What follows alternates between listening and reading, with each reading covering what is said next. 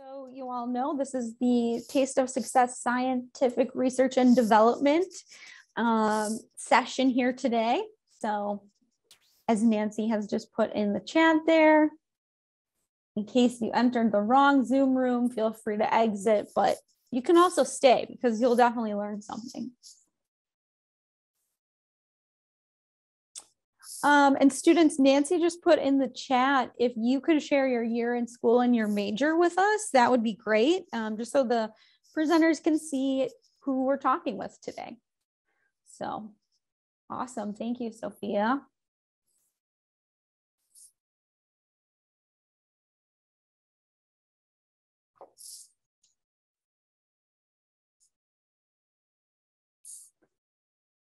And yeah, and the rest of the students, whenever you have a chance, feel free to put in. There we go. Perfect. We've got an advisor crashing, a PhD candidate. This is awesome. We've got everybody today. First year, senior. I love it. All right, well, I think we should go and get started. And as we know, folks will trickle in as they do. They'll trickle out as they do. That's how we kind of wanted to set this panel up as a low stakes thing. Students, please feel free to type any questions you have in the chat, or if you want to ask your question via audio, just use the raise your hand feature and we'll call on you. But first off, just welcome to the Scientific Research and Development Taste of Success. I'm Kathleen. I work at SuccessWorks. We have a great set of panelists today that are going to share with you some sage words of wisdom and advice and all the things. So without further ado, I am going to kick it off to each of them to share with us their career path and their current role for about 2 to 3 minutes. And Chloe, we'll start with you if that sounds good. Sounds good. Hello, everyone. My name is Chloe. I am a third-year PhD student at the University of Miami. I finished at UW-Madison spring 2019 with majors in molecular biology and legal studies. I was pretty all over the place when I was trying to figure out my major. I probably talked to maybe 15 to 20 different academic advisors, so I really went everywhere. And so really what I would love to talk to people about is if you have any questions about how to decide your major or what to do with a science degree in general.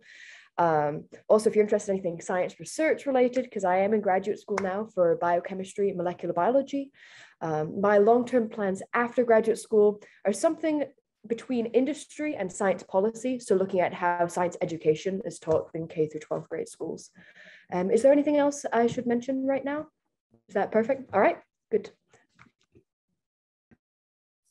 All right, Joe, do you want to take it away next?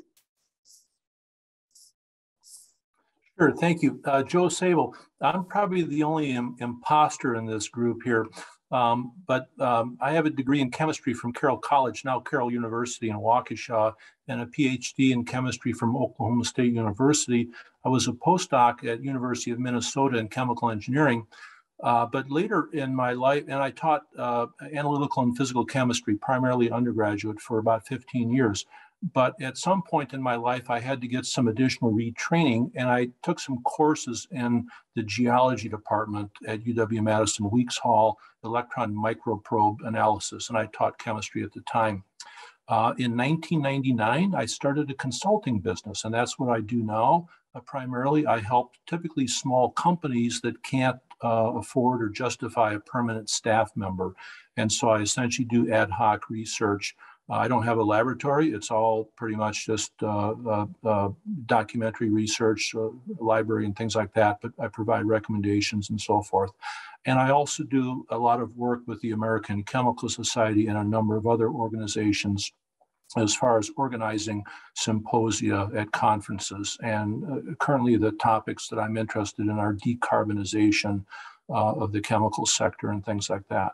So I'll be happy to answer any questions on chemistry and science and how we can address climate issues and so forth. And I think business, let me just point out that having a business course in your background is very valuable as well. So try to squeeze in something on tax accounting or general business and so forth in your career. Thank you. Happy to be here. All right, thanks, Joe. Viva, would you like to go next? Yeah, hi. My name is Viva Valentine. I am a group leader at PPD by Thermo Fisher, which essentially means I'm a laboratory supervisor. So what I do is I have a team of analysts that I oversee.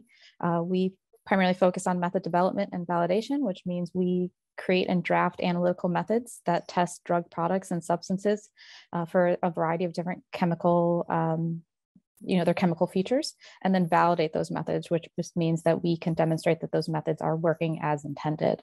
I got my undergraduate degree in chemistry and Spanish from UW-Madison, and then continued on to get additional degrees in project management through a different UW college. And I'm currently enrolled in UC San Diego for programming, of all things, interestingly enough. So I'm really excited to be here and to talk with you all. So thank you so much.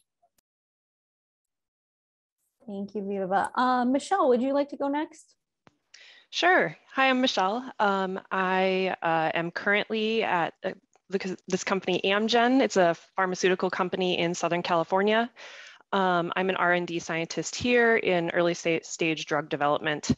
So my career, I got my undergraduate degree at Luther College in chemistry. I then went on to UW to get my PhD in chemistry, but with a focus on chemical biology. I did a postdoc at Promega, which is a biotech company in the Madison, Wisconsin area. And after that, I found a job here at Amgen. And to give you a little bit more specifics about my role, I am in the ultra high throughput screening group. So what we are doing is we're testing hundreds of thousands of compounds to try to get early drug leads.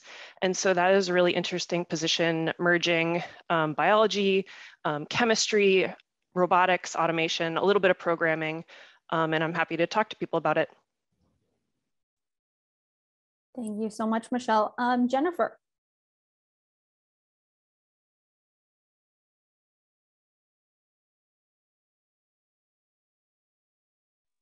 Sorry, unmute problems.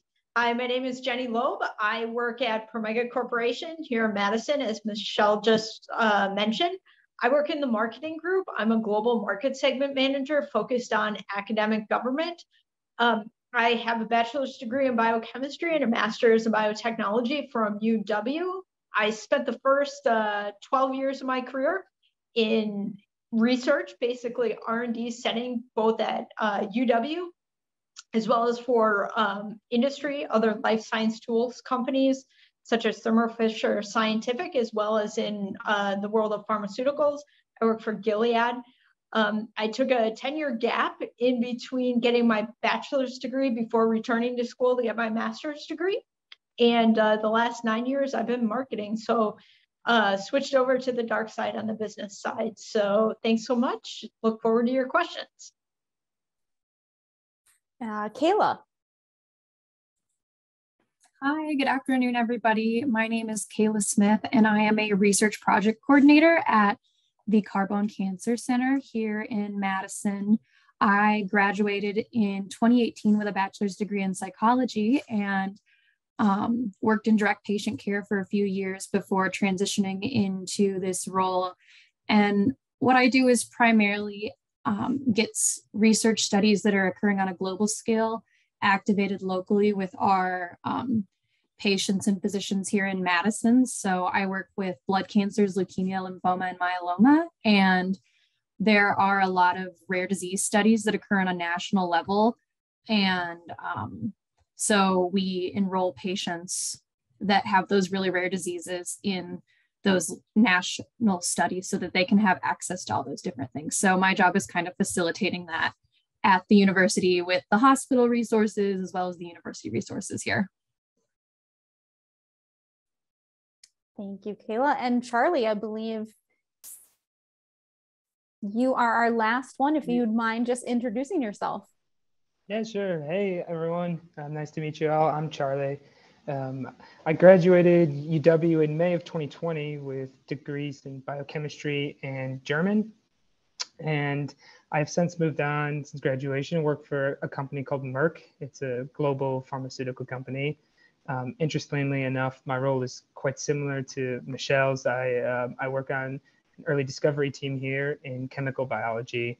And the way I like to think about that is studying how different chemicals affect interesting biologies and pathways, and then sort of integrating that knowledge with automation and robotics to be able to, not study one or two compounds at a time, but maybe thousands of them.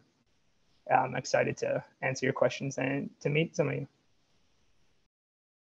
All right, students. Well, hopefully that was a good overview for you. And now's the time where you can ask questions for our alumni. And it looks like we have our very first one. Awesome. Please keep those coming either in the chat or feel free to raise your hand. You can ask to particular people or the group as a whole. And this one appears to be for Michelle. Could you share what it was like, I assume, as an industry postdoc, also as an R&D scientist? Is your paycheck grant dependent or is it a set salary? Sure, yeah, I can answer that. So an industry postdoc depends very dramatically depending on where you go. I think it is still something that's not as common. One thing that was really appealing about Promega is I did get my own project. So it was something I could like take initiative and really push towards a publication. And I think I got 2 publications out of my time there, extending the scope of the products that that Promega already does and makes. And I think some of the things I worked on are going to eventually make it into the project pipeline. So that was really cool. The salary was a little bit better than an academic postdoc, which was nice. And it really, it helped me get my next role pretty concretely because I had publications to show and I also had industry experience, and Amgen really appreciated that. And talking about my current role, I am a salaried employee, and I don't think, at least in my R&D department, I don't know if there's any grant writing at all. So I'm curious if other industry folks are funded by grants, but that's not something I've really seen so far. If anyone else, or if anyone does have any experience being grant funded and wants to chime in, feel free to raise your hand. Awesome, Joe. Yeah, I'll say that I have been on projects that have been contingent on grant funding. And currently I'm an unpaid advisor to a project spun out of Texas A&M University on onboard vehicle hydrogen fuel cell devices. If the Small Business Innovative Research grant is funded, then I might get some tangible compensation out of that. But at the time, I'm an unfunded advisor to this particular project. So align your prayer rugs that the National Science Foundation will award this grant. So it does happen in my field. But generally, I don't work unless people pay me. I've got more to do in my life. And I mean, I'll talk to anybody for a while on the phone, but after a while, if you don't have a problem and you don't have any resources to address the problem, then you don't really have a problem. Thank you, Joe. Students, more questions. Feel free to raise your hand or put them in the chat for any of our alumni. I'll give you a minute. Otherwise, I do have some of my own questions as well.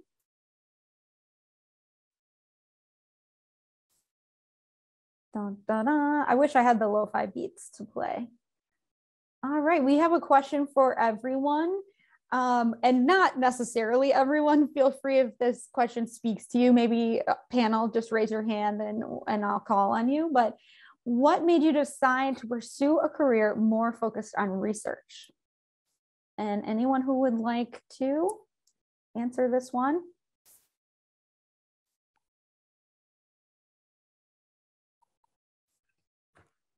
I can go. All right, Chloe's going to kick us off. Yes, so I kind of had some soul searching during undergrad, trying to figure out what I wanted to do afterwards. And I actually didn't even think I was going to go to graduate school until my senior year. It kind of came down to for me that I've found everything I planned my undergrad around classes, extracurriculars, etc. was all based around trying to be in a lab as much as possible, whatever undergraduate research experience I was doing at the time. And when I sat down with my academic advisor at the time, my senior year, they said, well, just do what you love after undergrad. And what I realized I loved was doing research. So that's why I stuck with it, is because that's kind of what I kept trying to find myself doing in undergrad. Thank you, Chloe. Anyone else want to answer this one? Oh, Charlie, yes, please. Be willing to give my 2 cents. Yeah. Hey, everyone. So I sort of have an interesting route too. I was also doing some soul searching during college. I didn't know if after undergrad I wanted to go right into the industry or continue my route down the academics.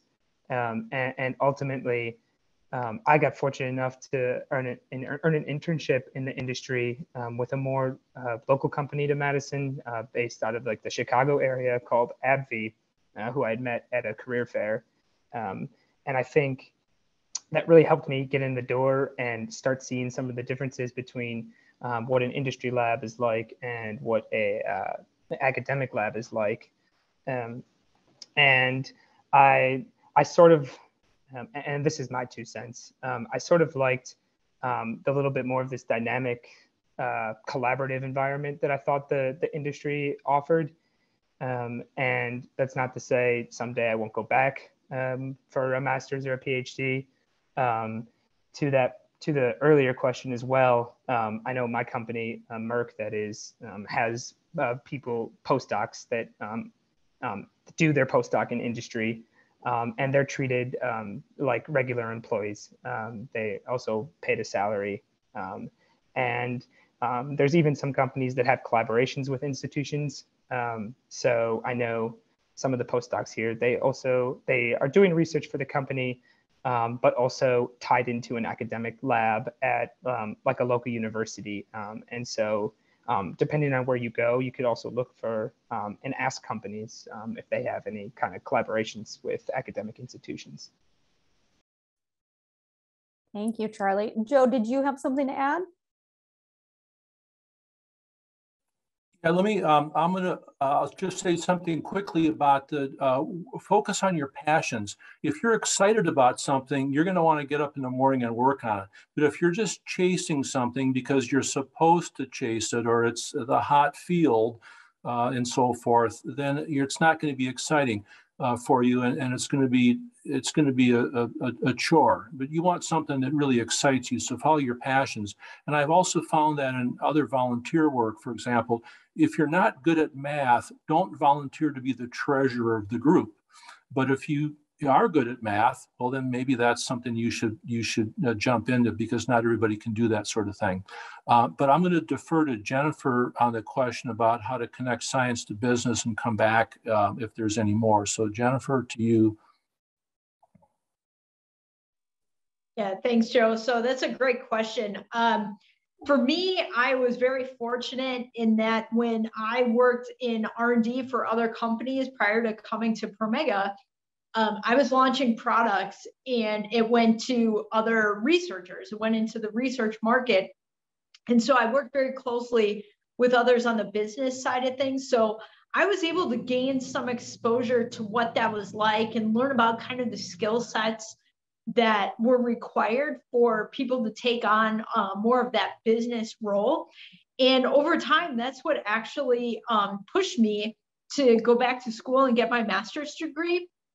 And I specifically chose the Master's in Biotech program at UW because it had this really nice balance between a science focus and building out and exposing me and other students to the business side and what that meant, and kind of giving us those skills. And so I was able to utilize prior experience as well as the skills gained in my master's program to transition from the bench into the business side. So kind of like what Joe was saying, you know, if you have an interest in things like business, even as you're going through your undergrad or grad school career, start to take or audit some business classes and see if that resonates with you and really has an interest, because that'll help you make that transition over time if that is the right fit. Let me add to that. I don't know if my career was much different from Jennifer's on that, but my opinion on auditing a course, you don't really get much out of it unless you're really forced to do the homework. And if you're going to do that, you might as well just take the course for credit. But that doesn't mean don't buy a book or get a book from the library and read it. So if you want to learn about business skills, you can get a lot of that at community college. Madison Area Technical College, for example. You know, you don't need a Harvard MBA and so forth, but basic information about how contracts are structured. Everybody here, students included, at some point is going to negotiate a contract in their life, and you should know what the terms are and how to get around things and so forth. And hopefully, you know, you won't have any problems with that. So certainly, self-study is going to help. Auditing, sure, if that works for you, go ahead and do it. But again, there's plenty of information out on the internet, in the libraries, and talk to people and learn. Find a mentor that you can maybe not bug and so forth, but certainly to ask questions. I've done that throughout my career, to be a mentor to students at a variety of times. Awesome. Thank you, Joe. Any other questions, students, that you have for any of the panelists? If not, I have one that I always think is interesting. What would you have wished you knew when you were a student? So at any point during your time as an undergrad, what do you wish you had known? You can talk to your undergrad self here, and anyone who wishes to answer this one, feel free to chime in.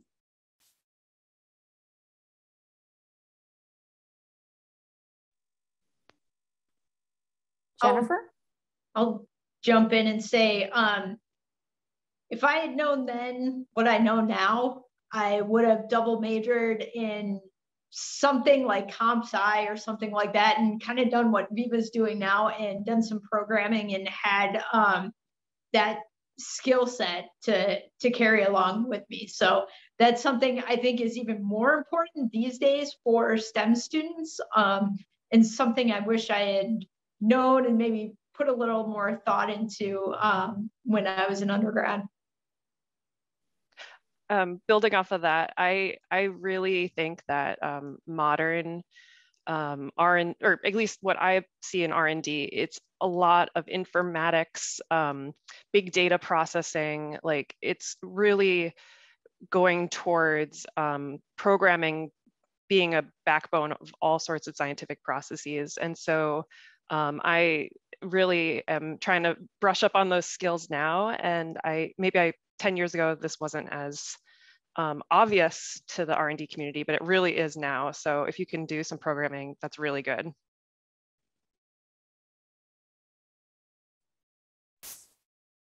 Can we get maybe one or two more that wants to share some wisdom with their undergrad self? Looks like Chloe. Yeah, I think mine's a bit more general, but it's okay not to have everything sorted out in undergrad. I went from undergrad class to undergrad class, stressing out all the time, thinking I needed to figure out what my next 10, 20-year plan was. And I didn't really get that until I went to grad school and realized even in grad school, people don't have it figured out. Like, I still don't know what I want to do with my life after this. And just kind of do whatever you want to do, whatever excites you, kind of echoing what Joe said. Follow your passions, and you'll end up where you're supposed to be at the end of the day because you're following those passions. Apply to things that you don't think you're going to get, because you never know what you're going to get. I applied to some internship my junior year in college to Japan, not expecting to get it, and what do you know? I ended up getting it. Just weird things like that, that you don't know what's going to happen until you apply. And Joe, did you have something? Yeah, sure. Okay, so success is generally proportional to effort, but there's some, element of luck and serendipity involved in there. So, talk to as many people as you can in a variety of fields. But back to the student, I'm probably the dinosaur in this group here. I was at the stage where foreign languages were sort of going out the door. And if you took a computer science course, that would qualify as a foreign language requirement, which I still took a year of German in high school and college, Charlie, so that's a good point that you mentioned. I didn't really put much effort into it. But I think now, if you go to Europe, anybody in Europe speaks 3 or 4 languages fluently. And back when I was a student, never been outside the country, no, I'm not, everybody's going to speak English for the rest of my life and so forth. That's not the case. I had opportunities where I could have worked in Switzerland and so forth, where they speak French, German, Italian, and so forth. And that didn't happen and so forth, but I'm sure that I could have gotten by with English. So anybody, a student, if you don't know a foreign language, learn some of it, at least enough where you can travel around and order food and get basic directions. It's I think would pay dividends down the road. You never know who you sit next to in an airplane or a train or bus or whatever it is, but foreign languages, and now with the world affairs the way they are, reading and speaking foreign languages, I think, is very, very important. I wish I knew more. I can definitely echo that, Joe. That's one of my regrets. I wish I would have been put in like immersion kindergarten or something. Tell that to my mom. But anyone else have some advice for their undergrad self before we move on? So we do have a question here about how much work you do outside of the office. So it sounds like the question, are most of your responsibilities done at work, or do you find yourself bringing work home with you? Maybe Kayla, if you want to kick us off. So I actually work from home, but I find that one of my favorite components of my current role is the really positive work-life balance. Even working with like providers who are on 24/7, I find that I really enjoy the fact that my work can kind of stay at the office or stay at work, and I can come back to it the next day and continue to learn and enjoy and participate in it without feeling like I constantly need to be like staying late or reviewing additional material. So I appreciate that, at least working in clinical research here. Awesome. Viva. Yeah, I think this is a great question to really investigate as you're looking into your first or any job. I've worked in a number of pharmaceutical companies in the Madison and outside of the Madison area, and the culture at each has varied very wildly. There's definitely been places that I've worked or have interviewed at where the expectation is 60 hours a week, every single week, up until essentially, Christmas if you celebrate. The company that I work for now, PPD, I love the culture here. I work between 40 and 45 hours a week by choice. There's always the opportunity to work overtime if you are a non-salaried employee and you're looking for a little extra bump in your paycheck, but it's never been the expectation or mandatory. So that's really a cultural thing that you have to investigate at a company before you accept a job and go into that position knowing what you're going to be walking into. Some people love the 60-hour work weeks. I do not. So that was something that I definitely investigated while interviewing. Great advice, Viva. And Charlie, what about you? Hi, yeah, I really agree with that. And I think one of the things I did do when I was interviewing that I thought really helped was ask about the company's culture. Different companies have different ways of working, for example, or have different values that, their corporations stand for. And I think that you'll find that company cultures do vary, some quite drastic from others. My personal experience is also quite similar, where the expectation is not that you have to work 60 hours a week. Certainly, if you really wanted to, you certainly could work 60 hours a week, and maybe you get something extra done and really impress someone, or you have an important presentation coming up, and so you want to spend a few extra hours during the week working on that presentation. I think the amount of hours you work also is going to align with like what your goals are at the company, or what you want to accomplish in your career. That's not to say you can't have a great career working 40 hours a week, but there might be some reasons why you might work longer one week versus not so long in other weeks. I think another example I've come through is a hiccup in an experiment gone wrong. In R&D, you'll find that certain things have specific timelines on them. Cells that need to get something done with them by the end of the day, or need to be treated overnight, and so maybe you want to stay an extra hour or two that day to finish your experiment because there was a hiccup or something. There's unpredictable things like that can happen, and so I think that the work hours vary, but I would say in general I try not to work more than 45 hours in a week.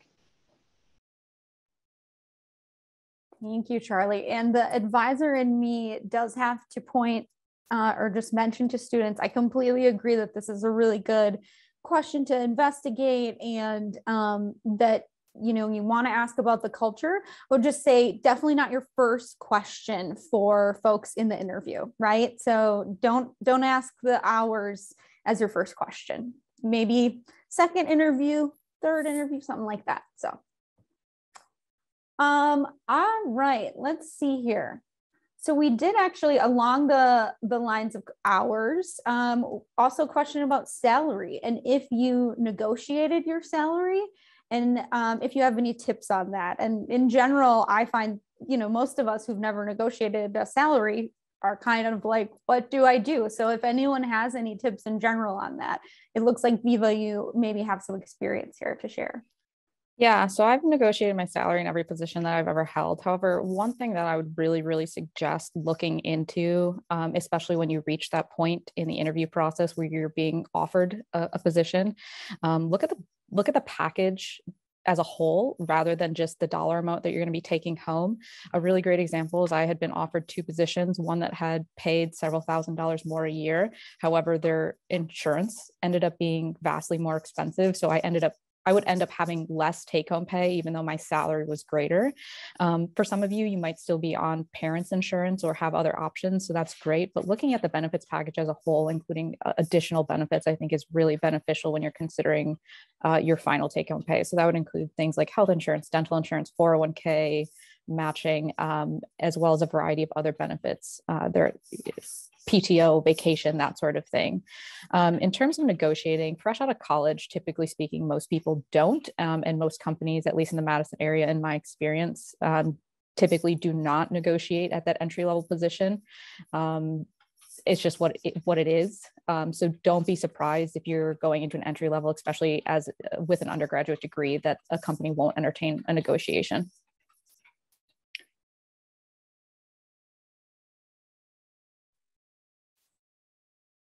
Anyone else have any thoughts on negotiating salary?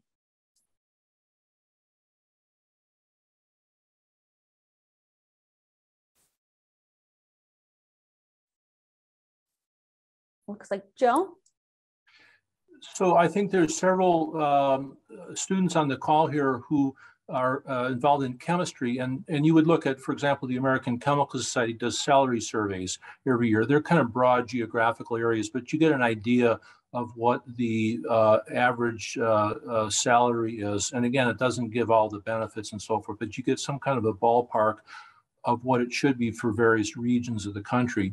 But I think you can find cost of living figures for a variety of areas. The cost of living in downtown Chicago is going to be different from living in Stevens Point, Wisconsin. It could be the same job, for example. So you need to look at those things, do your research, and find out, and what would it take to sustain you in that area. Also, another thing, it's not really part of the question, but make sure that your living arrangements are not out of whack with your salary. So you're not paying too much for your rent or mortgage or whatever the case may be. And for sure, make sure that if you have a commute, that it's not onerous. San Francisco Bay Area, we have a few people that are familiar with that. Sure, you can live farther away from downtown San Francisco, but you've got a horrible commute. And you've got another hour in your car or in the train that you're away from your home, your family, for more money. And sure, you can scroll on your phone as you're riding the train or listen to books on tape as you're driving your car, but it's not the same as being home. So don't forget to look at that as well, too. But as far as negotiating, yes, I agree. Entry-level jobs, probably not a lot of latitude there. But as you go up the ladder, look at what your experience and your background would support and what would the market bear where you are going. Thank you, Joe. Yeah, and I also will just put a plug in for women or folks of marginalized identities. You may know that we tend to negotiate less than basically white men.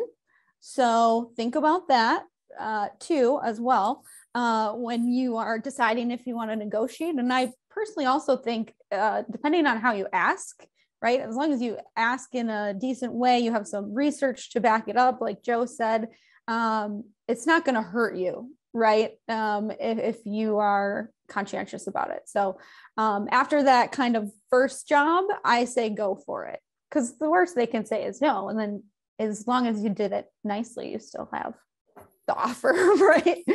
Okay, we have a question on additional education. So you all might be able to see this in the chat. And it looks like Viva.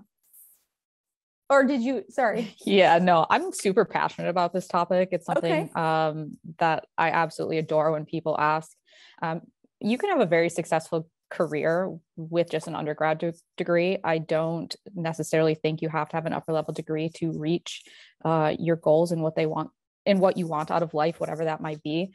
You make a really good point about having an employer pay for your education. And that kind of feeds back into my previous answer of looking at your benefits package as a whole. Many companies, at least in the Madison area that I'm familiar with, including PPD, offer tuition reimbursement. For example, PPD has been paying for my continued education at UC San Diego. So there's definitely a huge benefit in going into the industry, getting exposure, getting experience. And first of all, that will help determine, is this what you really want to do for the rest of your life? Or potentially do for a good chunk of your life. I've had a fair number of new hires come in and realize that research is just not what they want to do. They had gone through the schooling process. They had limited exposure, potentially due to COVID or other circumstances, to the laboratory setting, and they got into their first job and whoa, this isn't where I want to go. So you can save yourself a lot of potential investment or debt or time by going into industry and seeing what you want to do. In addition, many companies will provide partial or full tuition reimbursement, and you could still be pulling a paycheck through that time and getting your education partially or fully paid for. So there's a ton of benefits, but I want to reiterate, you can have a very successful, high-reaching career with an undergraduate degree in many science fields. If you look at job offerings, many have PhD or equivalent in years of experience. So, just bear that in mind. If you're not quite ready for graduate school or you want to explore your interests, it's a great way to go. Thank you, Viva. Kayla. Yes, I definitely agree with Viva and just kind of want to echo some similar sentiments. But the other thing I would say is, especially if you're kind of in that point in undergrad where you're not entirely sure what sort of path you want to follow with research, it's, I think, really accessible to explore a lot of different research opportunities with your bachelor's degree. And then kind of like Viva and others were saying, there are a lot of opportunities to get some educational reimbursement depending on where you go. But I think, so personally, I would say I don't know what I want to be when I grow up. And so I'm really enjoying the research that I'm working in now. But I'm also really grateful that when I graduated college, I didn't jump into a specific program, because personally, I wasn't quite sure what I was most interested in at that time. And it's okay if you're not 100% sure. You've got time to figure a lot of it out. And so exploring a couple different things and taking advantage of the bachelor's degree that you're working really hard to earn right now, I think is really valuable and can help you kind of guide yourself as far as pursuing more specific interests in higher education later, because you're going to be spending more time and resources. And so, and a lot of the folks that are in those higher education programs speaking on this call talked about how much they enjoy what they're learning and how passionate they are about what they're studying. And so I know personally, I want to feel similarly about my research before continuing on in investing in school in that. Thanks, Kayla. Chloe. Yeah, coming from the academic perspective, I completely agree with everything that the two other ladies just said. I think you need to go into higher education for the right reasons. And in my mind, the only right reason is if you're really passionate about your research. I have a few friends who I love dearly, but they came in wanting to do a PhD solely because they wanted to get more money after grad school. They thought this was the way to make more opportunities. And to be honest, they ended up mastering out because they didn't have that love, the passion for their project. And that's what you need to get through the highs and lows of grad school at times. So if you don't know it's right for you, you don't need to feel like you're missing out or putting a halt on your life while you go to industry. I think that's honestly the best thing to do, is try to figure out what you want to do before you lock yourself into some sort of grad school. Thank you, Chloe. Charlie. Hi there.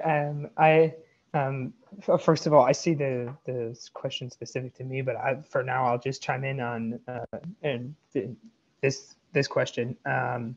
I think my 2 cents is also that if you're going to go to grad school, go because you're really passionate about the research area. Don't go just to earn the 3 letters or because you think you'll make more money afterwards. I think the other thing related to that I've learned in my career journey thus far is that career paths are not linear. And I think that it's important to follow what you're interested in. And you don't have to have everything planned out. Sometimes just following what you're interested in will lead you down a pathway to learning something new that you had no idea about or didn't know you enjoyed. And I think sometimes just following those passions and seeing what kind of falls into your lap is a good way of going about it. And since I've learned that, that's kind of how I've taken my career, even though it's pretty short thus far in the industry. And to continue on that, it's not like once you go into the industry, you can't go back. And so there's definitely career paths are not linear. It's definitely is possible to go back and forth. Michelle. Yeah, I had just one additional comment. I 100% agree that a master's or a PhD is immensely easier if you're excited about research and that is your passion. I will say one unfortunate thing about R&D in particular, a lot of academia too, is oftentimes you do need a master's or a PhD to get to those higher levels. That being said, I work with people that have bachelor's levels and are managers.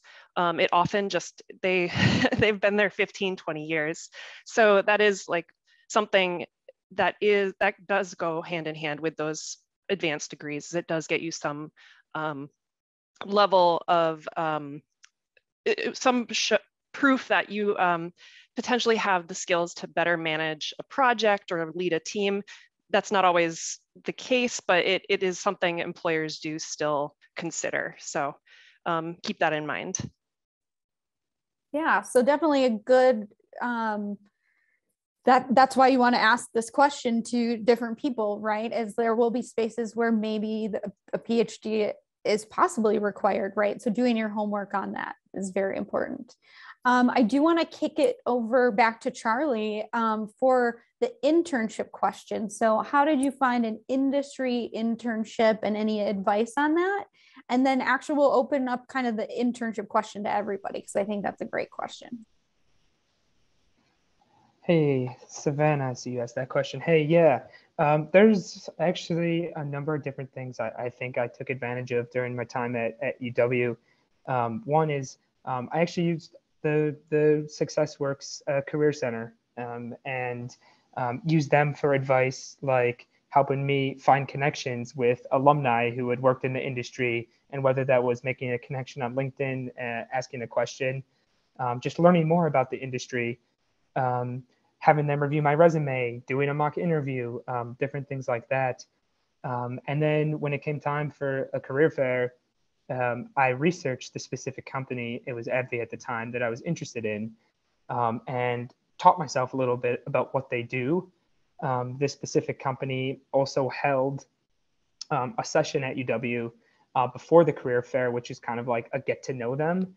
And I think one thing that they liked is I came to the career fair and they had like sort of already recognized me from also having gone to like their specific like get to know them type session.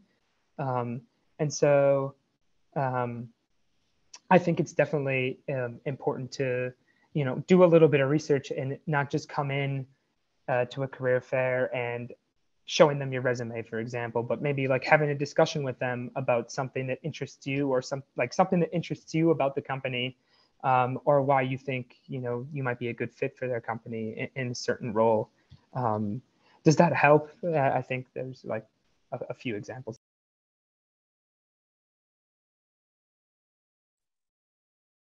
Yes, thanks, Charlie. And Jennifer.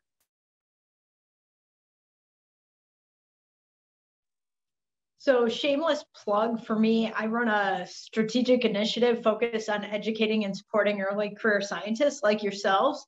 And we have a page within promega.com called the Student Resource Center. And on that page, we have a banner at the top for a white paper, which was written by 2 of my 2021 summer interns about how to get an industry internship. So again, shameless plug, but recommend you check it out because it was written by 1 undergrad and 1 grad student intern, both of which came from UW-Madison. But Charlie gave some great advice. Awesome. Thanks, Jennifer. And Chloe. Yes, I just wanted to add, I had an non-traditional internship. I used the International Internship Program department on campus or at UW-Madison to get an internship in Japan. They had a whole bunch in Europe, like a bunch in Germany, Sweden, Switzerland, but definitely check them out. They're really helpful. I was in contact with them for my freshman year, and at the time they didn't have that many biotech internships, but I just stayed in contact with them, and a couple of years later they added a whole bunch. So there's a lot of options there. Awesome. I did paste a link to IIP in the chat if anyone's interested. Nancy's also posted some of our links about internships.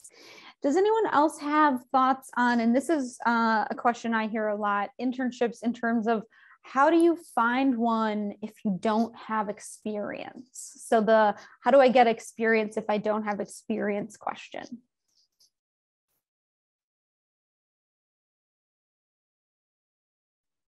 Charlie, yeah.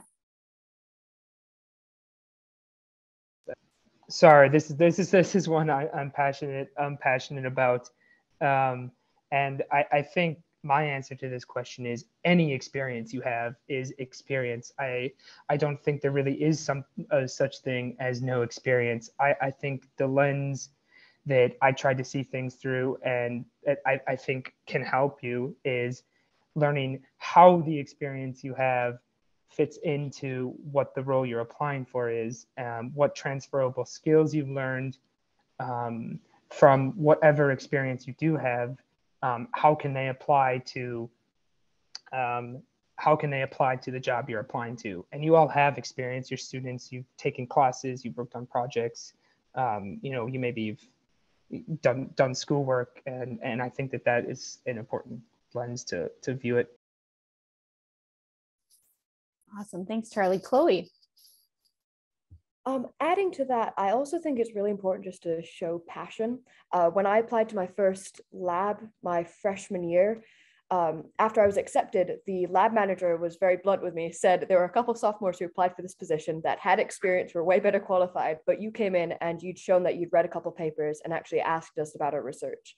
And that extra little step that I did by reading the papers and being willing to come and talk about it, even though I had no research experience whatsoever, was ended up getting me the job. So I think passion is a big one too. That's great. That's great advice, and passion and a little preparation, right? Michelle. Yeah, I wanted to build off that.